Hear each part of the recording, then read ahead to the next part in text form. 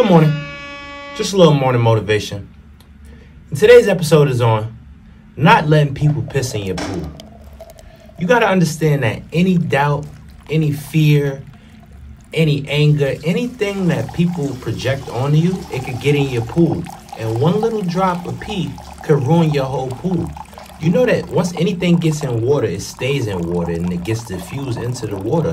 So when people put negativity, anger, their feelings about you, emotions into your pool, it's going to mess your pool up. And now the whole pool is contaminated. So you really have to be mindful of who you let swimming in your pool and who you let coming in your life. Because one wrong drop could ruin your whole pool. And now you got to call the cleaners and put bleach in and close the whole pool down just because you let one person contaminate your thoughts. So you have to be mindful what you let into your mind. You really have to stand at the front door of your mind and understand what you letting in. I really stand guard on every emotion that comes, and I'm very mindful of who I'm around and when I'm around, because my empathetic nature right now is I'm attracted to everything and everybody. So all types of emotions are coming in this times that we in. It's just something about 2023 and the years that's coming that people emotions are real tied to each other. People don't know how to let each other go.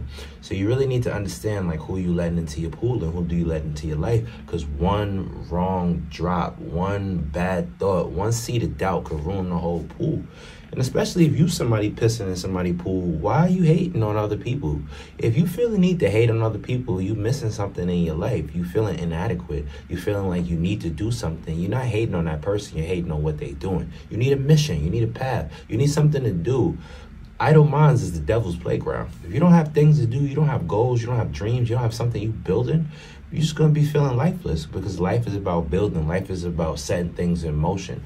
You can only go up. The only thing that doesn't have a heartbeat and doesn't move is things that's dead.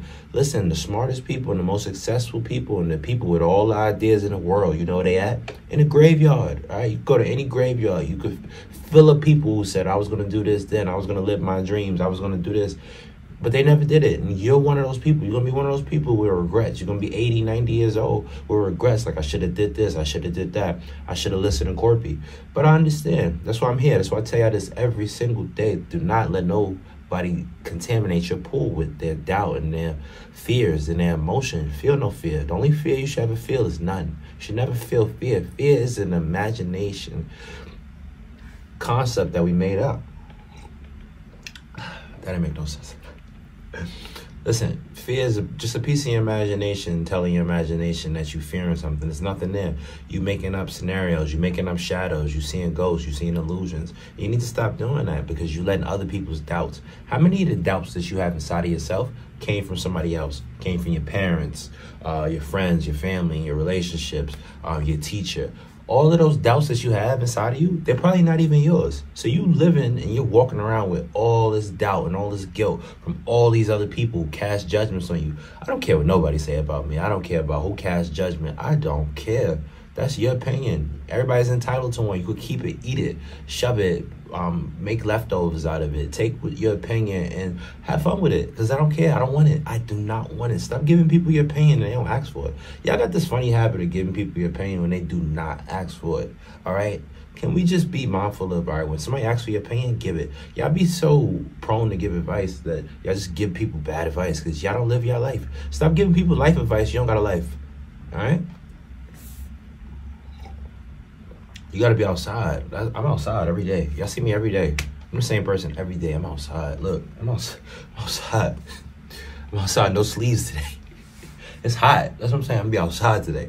Right after I shoot this and edit it. Because you got to understand, you have to be in motion. Don't let nobody pee in your pool. Don't let nobody contaminate your thoughts. Don't let nobody contaminate your life. Don't let nobody contaminate your emotions, all right? Contamination spills over. Y'all seen COVID. We had to wear masks. We just stopped wearing masks, and y'all all hyped to be all up under each other again. No, still, let's socially distance. Let's be socially distant. Let's bring that back. Y'all forgot about COVID policy? Socially distant. Let's say socially distant from each other. Is you need to be mindful. Do not let people pee in your pool, all right? And if they do, charge them for the cleanup. Y'all just be letting people pee in your pool and doodle in your pool, and then they walk out like, thanks. You are not a bathroom. You are not a porta potty. Y'all remember the Dave Chappelle skit? Your body's a porta potty. You're not that, all right? Stop letting people pee in your pool. Just a little more motivation, yeah. Get a mug.